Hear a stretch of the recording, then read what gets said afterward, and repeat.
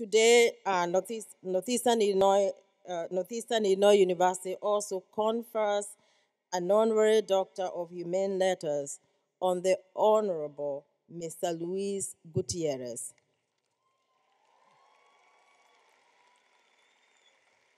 Will the Congressman please come forward? So, Congressman Gutierrez represents the 4th Congressional District. He was first elected to represent the 4th Congressional District in 1992, and now in his 12th and final term, he is a senior member of the Illinois delegation in the U.S. House of Representatives. He is nationally recognized for championing issues of importance to Latinos and immigrant communities. Many of us know that he has been at the very center of major legislative debate on immigration reform and issues that face a lot of dozens of immigrants, hundreds of immigrants. Congressman Gutierrez played an instrumental role in advocating for the executive action by President Barack Obama to provide deportation relief to long-term undocumented immigrants and their families. I think that's a very important legislation for us. Thank you for your work. Popularly, commonly known as DACA, that program protects some immigrants who are brought to the U.S. as children from deportation. The congressman has also worked very hard with immigrants in Chicago and around the country to apply for deportation protections that keep families together. During his time in Washington, he authored numerous bills. He has served as the dean of the Illinois delegation in the U.S. House of Representatives and the chair of the Immigration Task Force of the Congressional Hispanic Caucus. I'm not done yet. He's done a lot. Congressman Gutierrez has also served on the Judiciary Committee's Immigration and Border Security Subcommittee and Crime, Terrorism, and Homeland Security Subcommittee, as well as the Financial Services Committee. He is married. He's a father and a grandfather.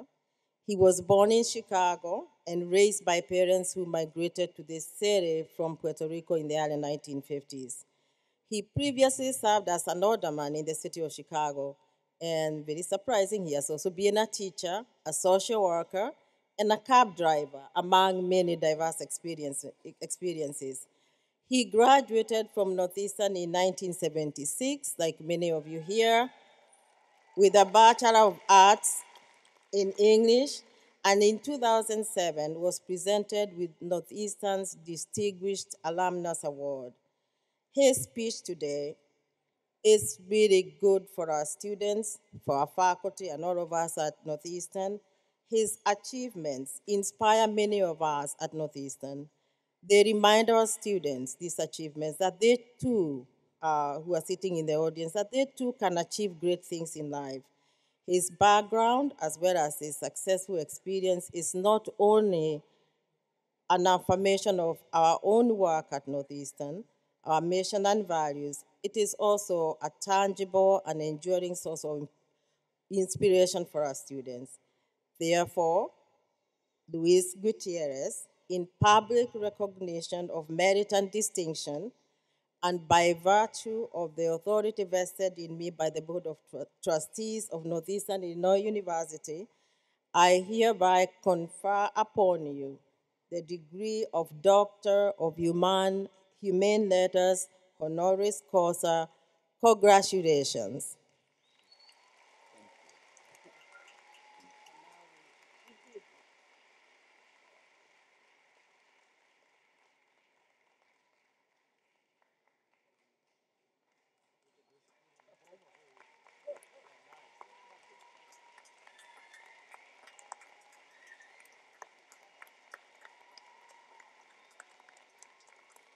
And now, our very new Dr. Gutierrez will deliver the commencement address to our graduates.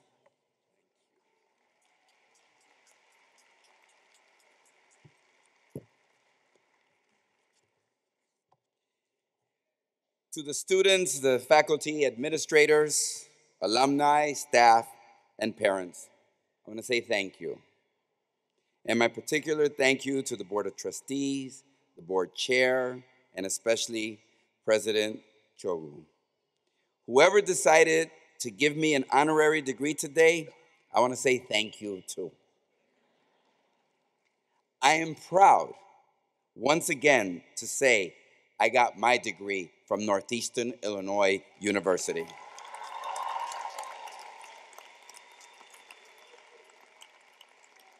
Yes, over 40 years ago. I know I don't look it. Say it, I don't look it. I sat where you're sitting. I was in your shoes. I did not know that I wanted to be an alderman or a congressman or even work in politics. I knew that I loved a young girl that I met in the cafeteria at Northeastern named Zoraida. But she had moved to Puerto Rico in my senior year. But some way, I was going to make sure that I got myself there so I could ask her to marry me. Beyond that, on graduation day, I didn't have any firm plans. So if you're sitting there with a clear plan for yourself, congratulations. It's a lot further than I was the day I graduated. I bet a lot of those plans end up changing anyways. But I wish everyone the best. For those of you who do not have a plan for what is next, I say don't worry. I bet you will figure it out because you will have a degree from Northeastern Illinois University, and that, I assure you, given my life experience, is a great foundation to build upon.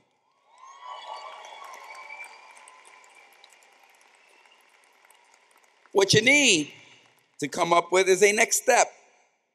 Take a next step and see what happens. If you pursue your goals half as diligently as I doggedly pursued Zoraida Rocho after I graduated, you're going to be just fine. Tell you why. Remember my plan when I was in your shoes? Well, 40 years later, Zoraida Arrocho Gutiérrez and I are still happily together. We still rely on each other, and we are both very proud, so proud we cannot put it into words, of our two wonderful daughters and the lives they are making for themselves, and my wonderful teenage grandson, Luis Andres. So even though I didn't really have a plan when I was sitting where you are, it turned out pretty good. And parents, friends, spouses, children, and all of those who helped today's graduates get where they are today, thank you. I am sure for most of you graduating today, it was truly a team effort. And I ask each graduate to please not forget to thank all of the members of your dream today, all of the of your team today. But parents, if your son or daughter doesn't have a clear plan for what they'll do next, relax. Let them enjoy the day. Get to that tomorrow. Northeastern Illinois University has become a university with a mission and a tradition of serving the Latino community. And Latinos are represented heavily in today's class.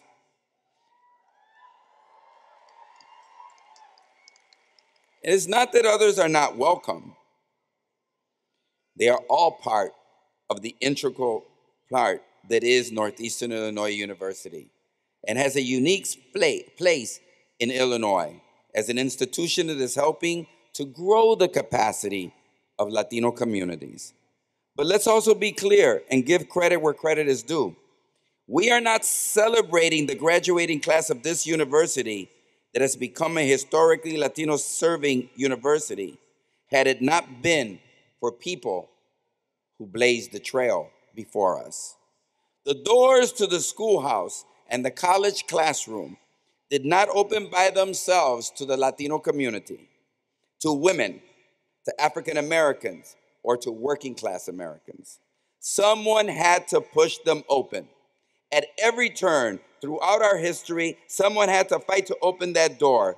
Whether it was women who demanded an education and a right to vote, or African Americans or Native Americans, or our Latino forefathers or foremothers, all of us owe a huge debt of gratitude to them because they were finally heard, because you are graduating today.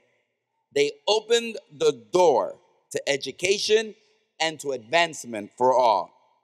I've been thinking about this a lot as I wrap up my career in Congress, because I would not be in Congress. I would not be here talking to you if people had not fought and died for voting rights during the civil rights movement of the United States of America.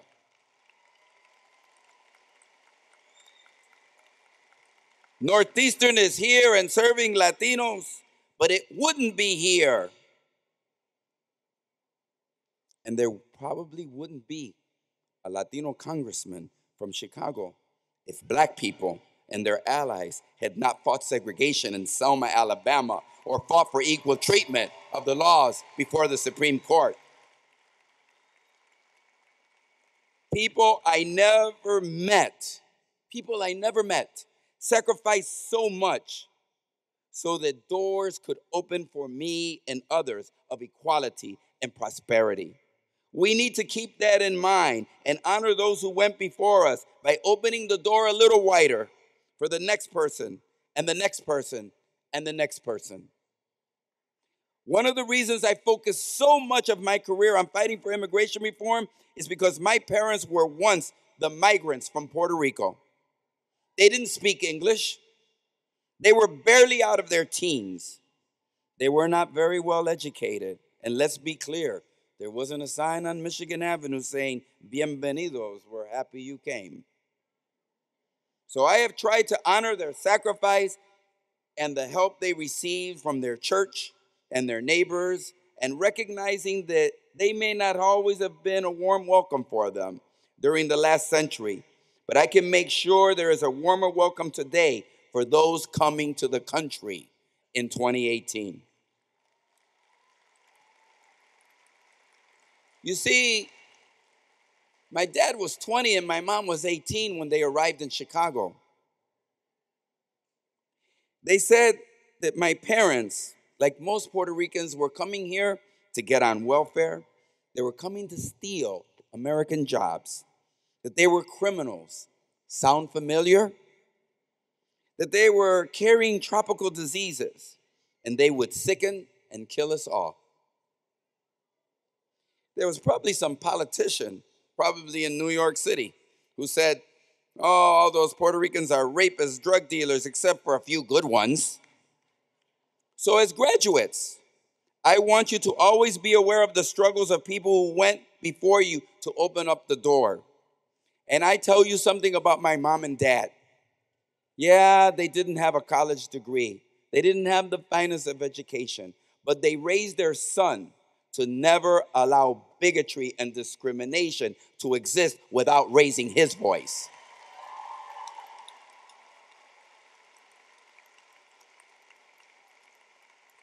I want you to always take into account that whatever room or classroom or boardroom you make it into, there were people who helped you get there, people who need your help getting there themselves. I want you to commit yourself to opening the door just a little bit wider for the next person and making our society a little more hospitable to the next stranger, the next person who prays differently or speaks differently or loves differently than you do.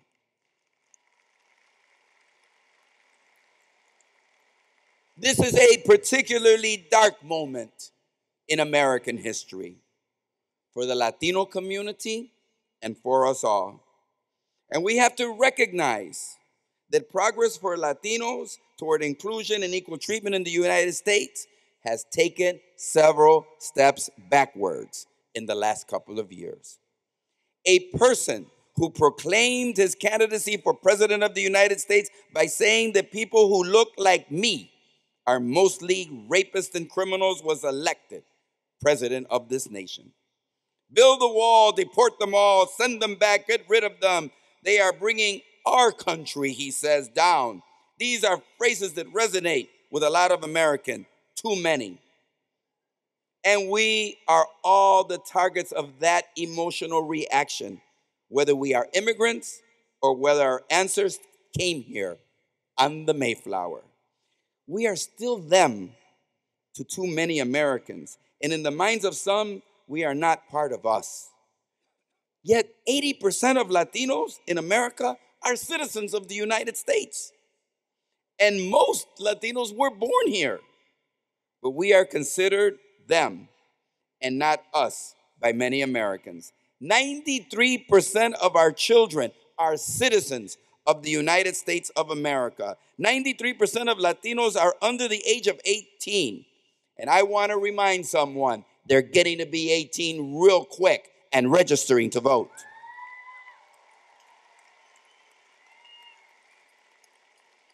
About 1 million Latino citizens turn 18 every year, and this will be true for decades to come. But we're considered foreigners and strangers in our own land, at least by some people.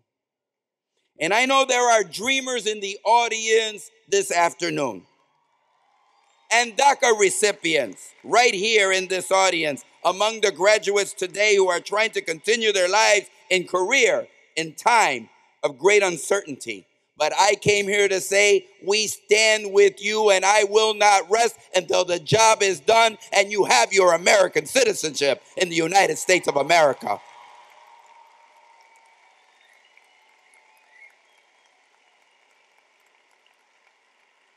Graduates of Northeastern, we need to continue the immigrant experience by saying Muslims are welcome in the United States of America.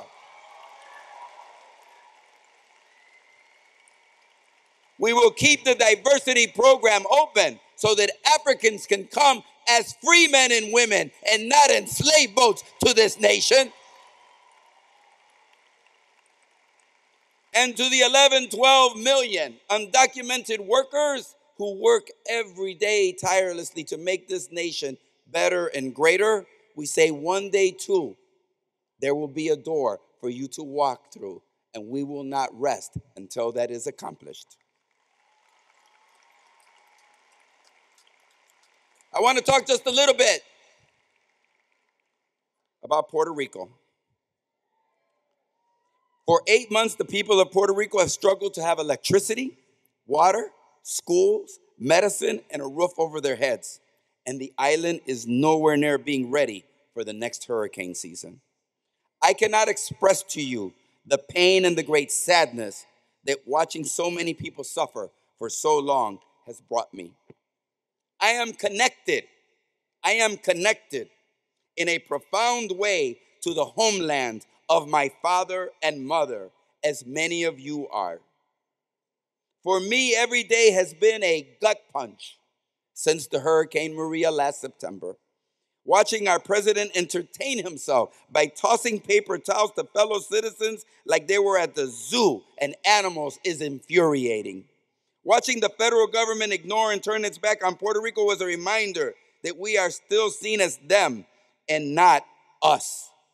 America helped our people in Texas, Florida, and California, but Puerto Ricans, that's apparently different.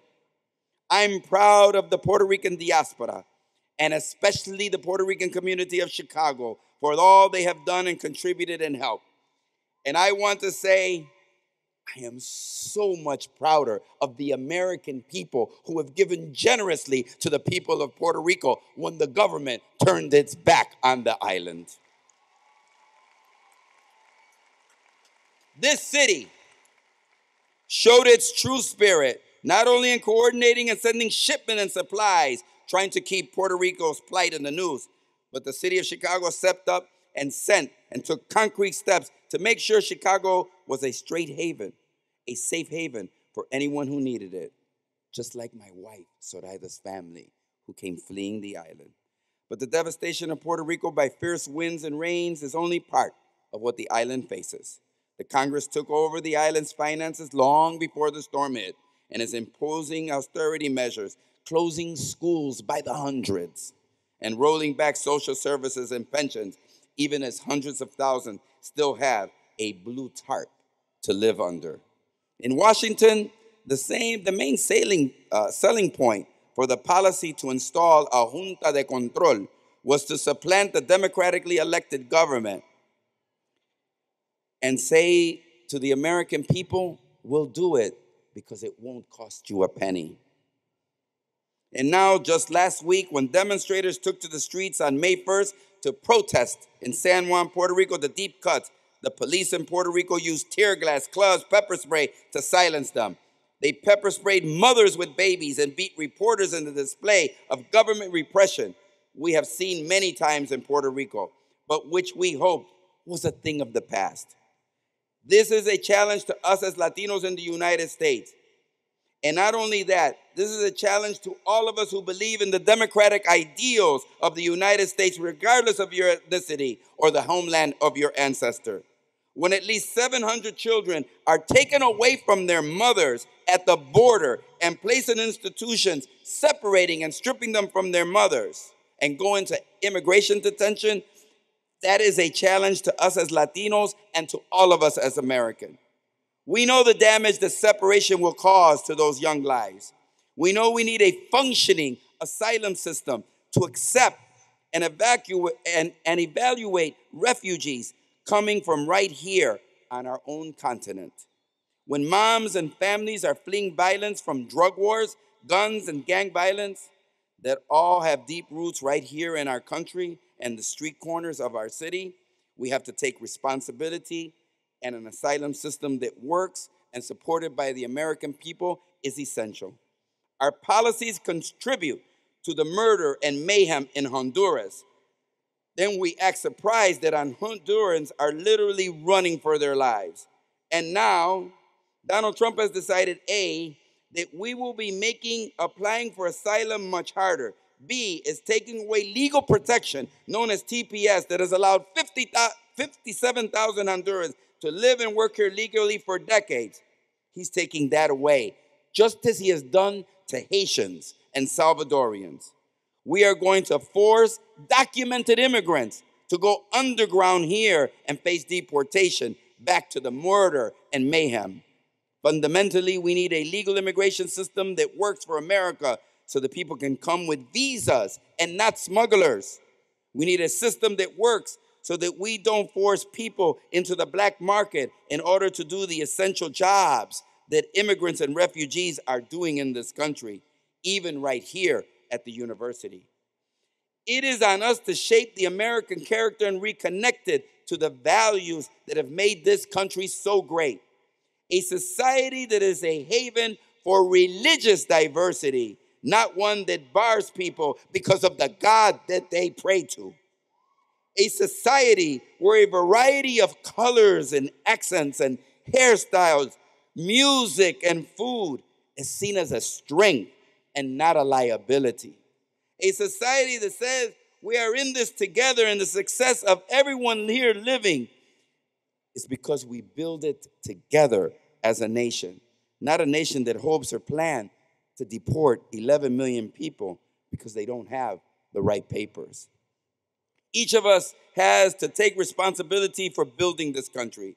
Each of us has to take responsibility for making sure the country lives up to its ideals, and those ideals are strengthened and fortified with each new generation. This is our challenge. I have tried to meet that challenge in my life, but as I leave Congress, I'm not retiring or stepping back from that challenge. I'm just going to approach it from a new position. Part of shaping a better future for the United States and for Latinos in the United States is making sure two things: that we make sure our struggle is represented and that we are connected to everyone else's struggle. So, when I see Black Lives Matter, I don't see it as someone else's problem. I see it as my own. And when we do not see it, we are all weaker because of it. See, when we don't show up at the airports when Muslims are being turned away, we are all weaker because of it. We need to be sure to be there to support the Me Too movement and support students fighting against gun violence, no matter what city they are from or what part of the city they are from. Too many people to open the door for us, and it takes many people to open the door and keep it open for the LGBT community, for the disabled, for veterans, for literally hold it open so that our transgender brothers and sisters can have a place to go at the bathroom. We need to be there. And we need to make sure when we are there as powerfully as we can be by making sure our votes are counted and our community is voting. Every 4 years, we set a new record for how many Latinos vote in presidential elections. But we know there are 7 million immigrants who have green cards. And they've had those green cards long enough to be able to apply for American citizens. And guess what I'm going to do the next 2 years after I leave Congress? I'm going to help millions of them achieve the American dream and take the step from green card to American citizen so they'll be registered to vote in 2020.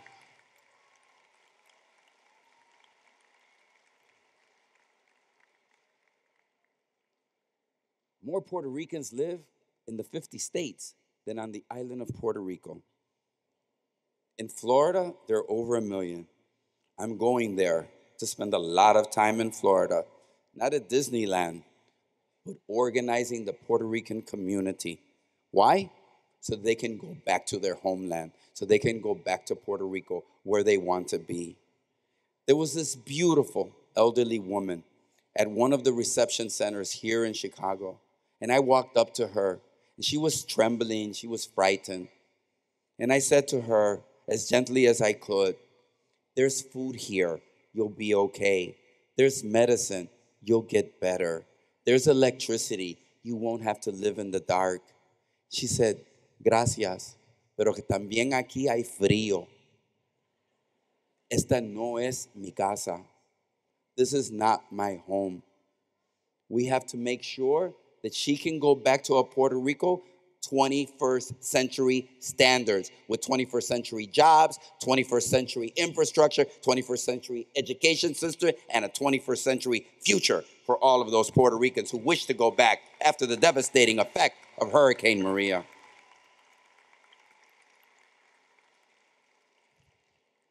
Let me end with 2 things. I have a grandson. He's 15 years old. He's in high school. His name is Luis Andres. My daughter, as you can imagine, is like Miss Super Puerto Rican, right? She's got the curly hair, Omaira, and she met this beautiful young man, my son-in-law, Ecliserio Figueroa. Yes, he's from Mexico. And together, they make up this wonderful grandson of mine, Luis Andres. Luis Andres is like la raza cósmica, right? He says, órale, and ay bendito, like nothing. He eats arroz con gandules and pozole like nothing. Of course, he doesn't like baseball as much as he loves his Mexican soccer. But Luis Andres, I asked him, I said, grandson, tell me, how do you feel? And he said, Grandpa, that's what he calls me, Grandpa, I love it. He says, Grandpa, I feel real Puerto Rican right here. And I feel real Mexican right here. And then he took his 2 hands, but I'm 100% American right here in my heart.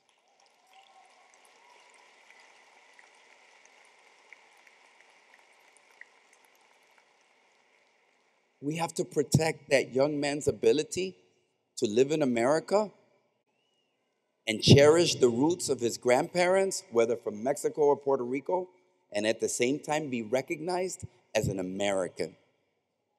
That is under threat in the United States of America. I went once when I was a foreigner in my own land. When I was 15 years old, the same age as my grandson, my parents moved back to Puerto Rico. I couldn't speak a lick of Spanish. When I registered to go to school, the homeroom teacher said, "What's your name?" And I said, Luis. And I don't know if I said Gutiérrez, because it seemed like every year my teacher changed my last name. So I said, Luis Gutiérrez, and everybody laughed. And he said, "¿Tú no tienes madre?" That means, don't you have a mother? Because in Latin America, and Puerto Rico is part of Latin America, I assure you, you have to use your two surnames, your mother's maiden name and your dad. Well, he said, "I don't know what the requirements in Chicago are, but here in Puerto Rico, you have to know at least your name to be in high school." So he sent me home. I was embarrassed and humiliated. I want to tell everybody something. That day, at the age of 15, my mother taught me my name. Luis Vicente Gutiérrez Olmedo. Luis Vicente Gutiérrez Olmedo. I said, wow, what an astonishing great name, I thought to myself. Hidden to me for 15 years. Luis Vicente Gutiérrez Olmedo, licenciado notario, gobernador, presidente, cantante, actor de primera fila. Luis Vicente Gutiérrez Olmedo. I practiced it all night. And the next day I went, and there was this girl in the corner. I remember it like it's today, and I walked up to her. And I said, "Hola." That means, for you that don't get it, hello. I said, "Hola, mi nombre es Luis Vicente Gutiérrez Olmedo. ¿Y cómo tú te llamas? And what's your name?" And I felt so proud that I knew my name and I was finally learning to speak Spanish. And she waved her hand frantically like this. Mister. That's what they call the teachers in Puerto Rico, mister.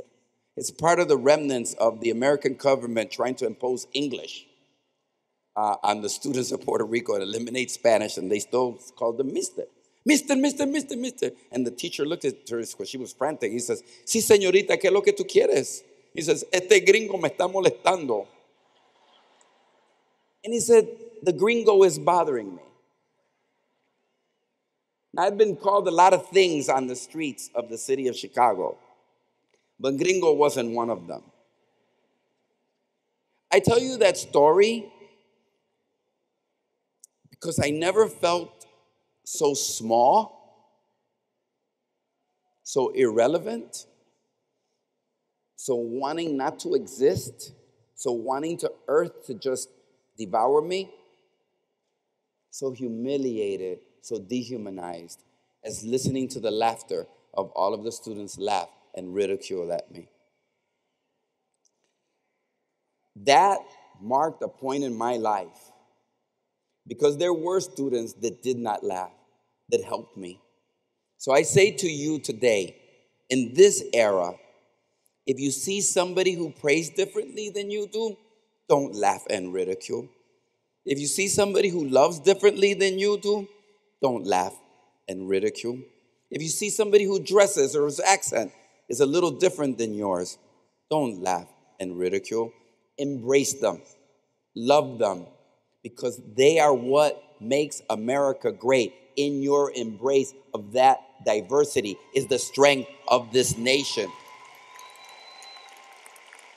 I am here today because people embraced me, because people loved me, because they saw my fundamental humanity. And I say to all of the graduates of Northeastern Illinois University, I'm a proud graduate of this institution. Leave here, go tomorrow, be trailblazers, and change and transform America. Make it a greater place than the one you founded. Congratulations and much success to the graduating class.